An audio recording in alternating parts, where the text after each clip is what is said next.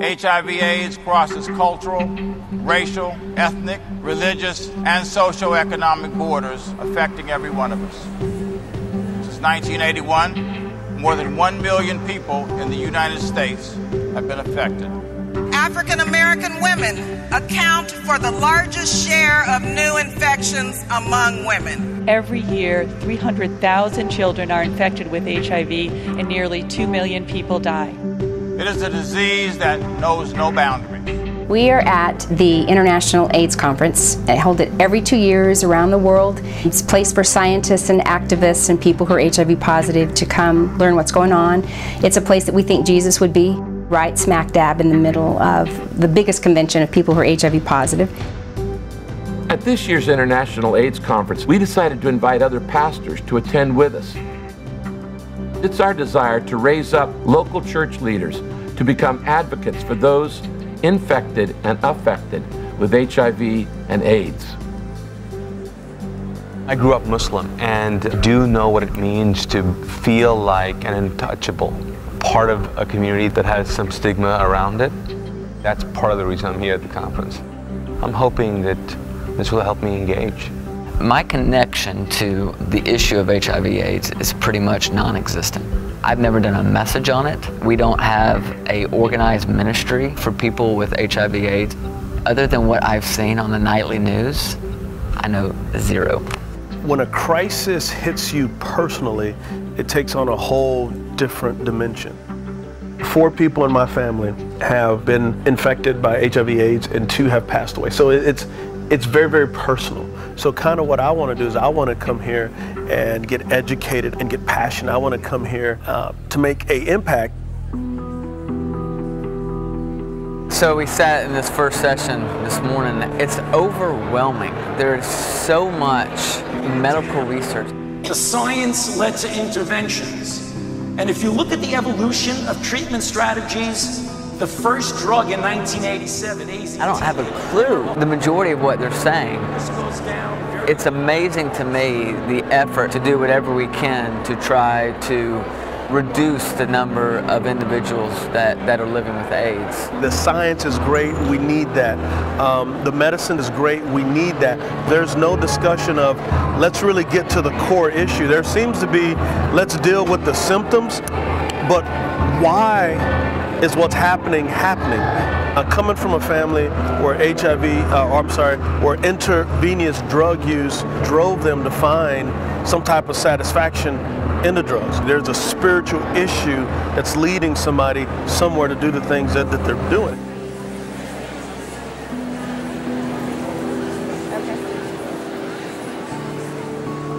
So let's start with you, Kay.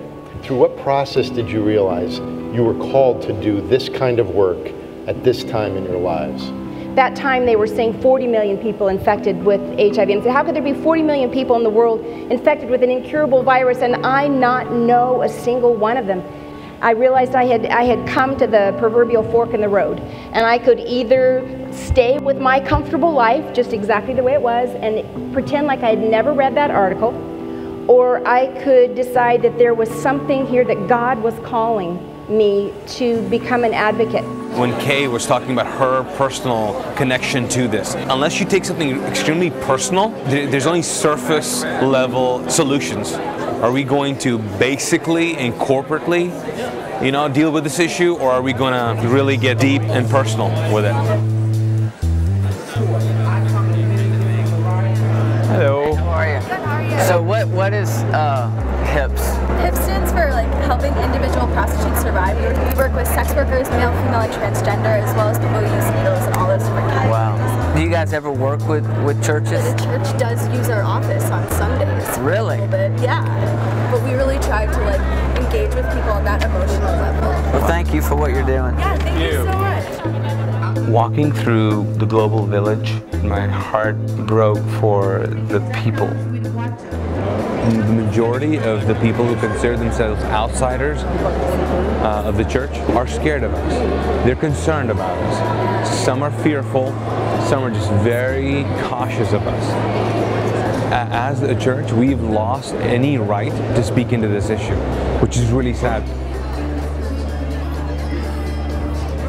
Hi, Naeem. Meraki. Meraki? Yes. Just had a conversation with this girl named Meraki. He's from Nashville, I'm from North Carolina. Really? Yeah. Okay. She works for Condomize, and I think what she was trying to get from me is, how much do you care? You know, do you care enough to kind of dialogue with us and maybe even accept us in one sense? I think the church has got to understand, you don't have a relationship and then you accept people. You accept them and then you have a relationship.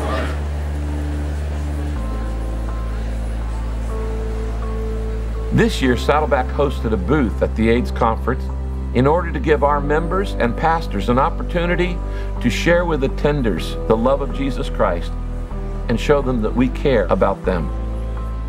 Today I was at the booth and people were coming up asking questions.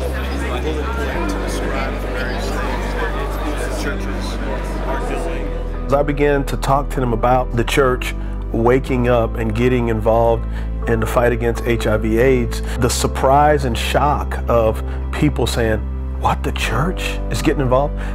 And so I felt like that was a huge breakthrough of meeting people where they are, and this is going to help me tremendously. Today was awesome. I had all kinds of first-time experiences. We got caught up in a protest, and I've never been a part of a protest in my life.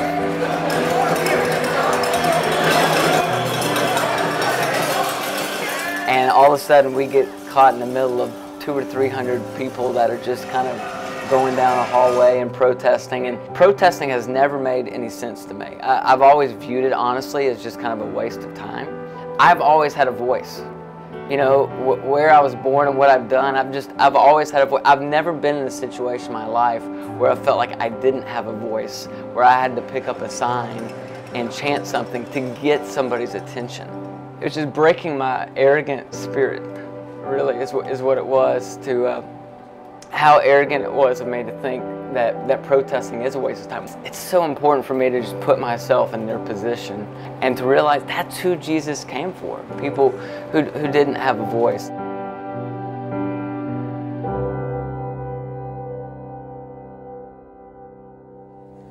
We're getting ready to go into a training session with pastors from the D.C. area to figure out what we can do together to create an AIDS-free generation.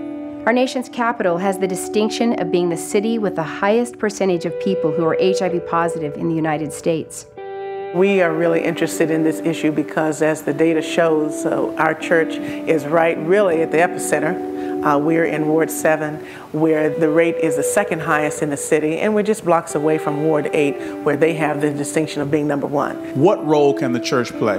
If you're for fighting the atrocities of this disease, we can work together. Mm-hmm. This work is a necessary work. If we stick together and do it well, we will break down barriers, we will overcome stigma, and we will show what the love of God is like. We will demonstrate it to each and every one. There were pastors who were full on, ready to do whatever it took, talking about how they can collaborate, how they can serve the community of people that have HIV. For me, it was a lot of hope to see that the church is not just on the margins, but that the church can have an active role. We can mobilize people, and when you mobilize people for a common vision, a common cause, incredible things can take place. This pandemic, I believe, gives the church the greatest opportunity for compassion that we have in our generation. And if we're leading out front on this, DC pastors and DC churches could actually be the model for the rest of the nation. My prayer is that out of this meeting, these churches will begin to be a model for other cities across America.